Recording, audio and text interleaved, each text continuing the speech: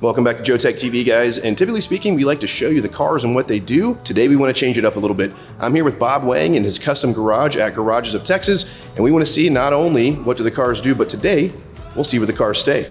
Bob, thank you so much for having me out, man. No problem. So we are here at Garages of Texas. How long have you had your particular spot here? Oh man, maybe just about 2 to 3 years. It took about a year to get in, but not that long. So do these things come outfitted? The way that I see it here, do you have to do some customization yourself? Yeah, that's actually one of the best things about getting the garage is it totally comes empty as a shell, so you can personalize it to how you want or how you want the garage to be.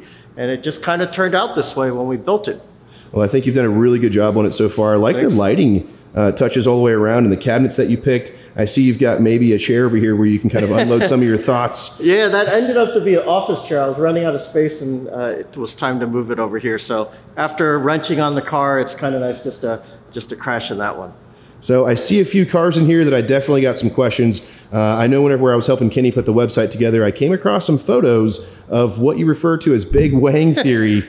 Up on the lift today, though. What do we have going on here? This is my Eleanor. Eleanor's Memphis' unicorn. What's a unicorn? It's my favorite first track car that I really started tracking it. And we kind of did something crazy. It was a mixed use where I could take it one day and really run with some quick cars at the drag and then also flip it and take it to the track and turn left and right. And that's what this car is. It was kind of designed to run high horsepower, 4 figures in both configurations. And we're kind of fine-tuning it to run even more horsepower on the track configuration.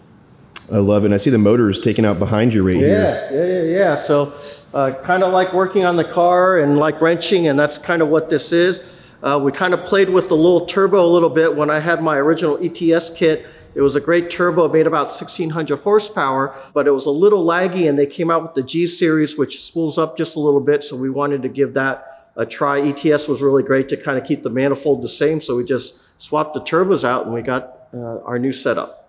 Well, I'm excited to see that thing go back in. Maybe you'll take me for a ride once it's done? Deal. Heck yeah, brother. Now, one of the things I noticed whenever I was putting the photo album together, was it says a 2009, but it doesn't look like a 2009, man. It is. She's an oldie. I had it when the car first came out, so this is a CBA, one of the original GTRs. So I think at this point, there's really nothing that gives it away as a first gen. I guess not. Maybe just the interior, but even that's kind of changing. But yeah, I think you upgraded with the 17 infotainment system and everything, so you really can't tell at this point.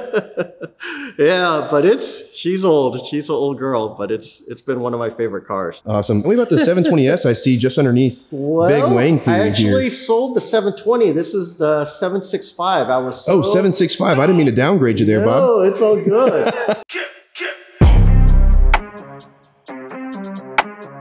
I was so happy with the 720, and it was such a great track car, and I really like taking a track that, I know it sounds funny, but it just kind of felt soft to me. I just needed something a little hardcore. You know, if I take a date out, she's really got to be able to handle this kind of car. So you want to open up the door? You want to take a look? Hell yes, I want to see the inside of this thing. One of the nice things about this one was the 720, I was able to configure this one exactly how I wanted. And the seats, I couldn't get anything quite like a race bucket, but I was able to get the center seats, which you can see you're just really locked in, and then I can have a harness bar, so I can take a full 6-point and strap myself in with the Hans. I think the power to weight on these things is ridiculous. They're kind of low 2000s as far as weight. And of course, as the name would suggest, they're putting out 765. Jinx, buy me a Coke. So this is called Briggs Automotive Company, or BAC, and they make this car called the Mono. And it's called a Mono because it just has one seat. There's only maybe 30 in the United States. This one I'm probably gonna put up for sale. I just ordered the new limited edition Mono R. It's got a new body style. It actually weighs less than this, and it goes faster, which is kind of scary, but I just was in England to get fitted for the seat. You get molded for the seat, but like you can see, it's a single-seater and it's street legal. You can see my plate back there, so I drive it to the track and drive it back. And it's been just super, super fun. Run to Home Depot and make errands, so it's been a great daily too. Probably not picking up a lot of plywood though. No, but it's fun. It's a good car. So you guys heard he's selling it. Comment below your bid. Highest bid takes it, and I'm only going to grab a 10% commission from you. This car is actually semi-famous. When BAC asked about the car, the livery is really unique, and they asked if they could use it in the video game Project Car 3.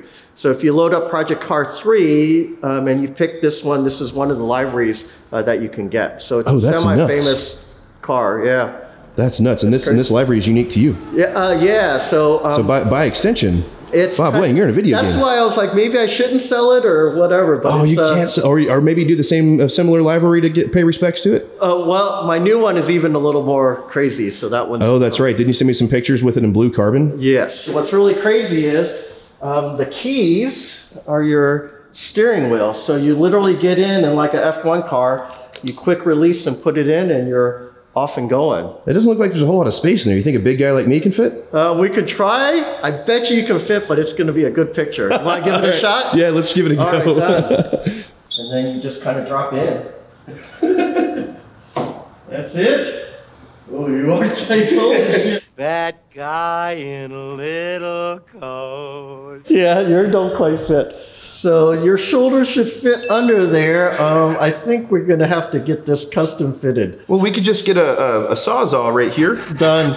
And right here, good to go. Done. You got an upstairs in this thing too, right? I do. What's also nice is on some rain days, when I can't get to the track and I want to keep my skills up, I have my motion rig. So it has VR where I can play the sim, and the whole rig moves and spins to simulate the G-forces, and it's just kind of a nice way to unwind. Also can kind of watch some sports games, chill on the couch, and this converts to a bed, so I can just crash at the man cave and get up and get going for the track. And if you need a little scotch, I got some to warm you up. That sounds like an invitation on this cold, dreary day. Done. Well, Bob, thanks so much for having me out to your garage. I definitely appreciate you having the time to invite us out so we could show the viewers where do these badass cars live when they're not out getting photographed or on the track. Cool. And whenever that GTR gets done, we're going to see you on the track? Definitely. Hell yeah, we'll make it happen. Done.